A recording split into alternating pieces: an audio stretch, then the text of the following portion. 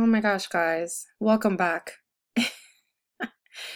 Um, as always, something happens where my videos are cut in half or cut short or the ends are just ugh. Welcome back. This is going to be a super short video of the end. This is part 2 of part 1 of the Christmas break homework for my students and a snippet of a preview of what to expect with my courses, my online classes that will be available for you to purchase in the very, very near future. So continuing on to number 34. Number 34. I'm just going to move right on. Reading from the top, working your way on top, then moving towards the bottom. A solution containing both starch and glucose was placed inside the model cell represented below. The model cell was then placed in a beaker containing distilled water. So this is the same diffusion through a membrane test experiment that we did. Identify one specific substance that should have been added to the distilled water so that observations regarding movement of starch could be made. So we remember that iodine is what we use to test for the presence of starch, which is called the starch indicator solution. So the starch indicator solution, so this is our answer. One specific substance that should have been added was the iodine, starch indicator solution. That is the substance, period. That is a substance that you add to your distilled water, which is here, so that it goes from high concentration to low concentration and turns the artificial cell blue-black, dark color.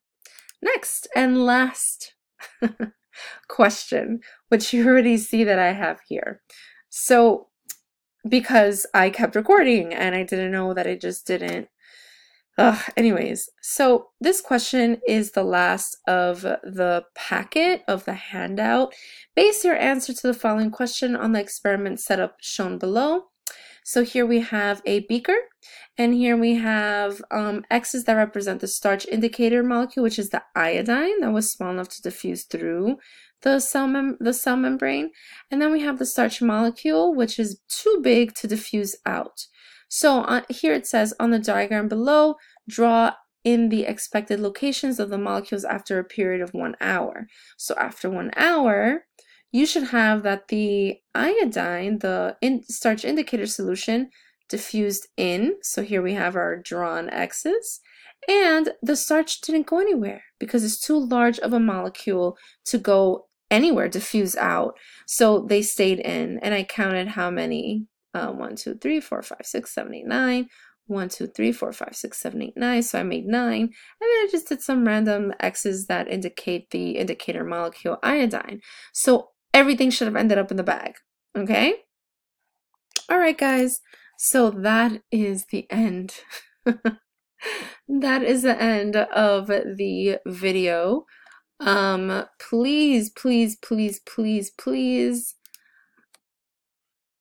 subscribe. Okay? Subscribe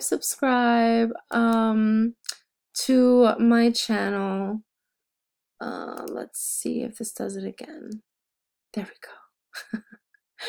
Guys, subscribe to my channel, especially if you are going to take the exam in January. If you are currently taking the living environment Regents and need extra support, what I need for you to do is you need to message me, email me on topics that you've gone over in class. Sometimes teachers teach things that are not in the test, or they just teach it for you to know and for you to be better prepared in college. So if you email and you request for me to go over something and I don't do it, or I mention it in the video that I got it but I won't do it, or I reply, it's because you will not expect to see it in the exam. And your teacher is actually teaching what's called pre-AP biology, which is not a curriculum that will end up in the Regents exam. So guys, have a fantastic rest of your vacation. We're all on vacation. Merry Christmas. I hope you had an amazing Christmas. Happy New Year. Happy New Year. Make this the best New Year that you can possibly make. Make it a new beginning, guys. If you didn't do good for the beginning of the school year, You have plenty of time to change. Have a fantastic, fantastic rest of your day, rest of your vacation. See you in 2020.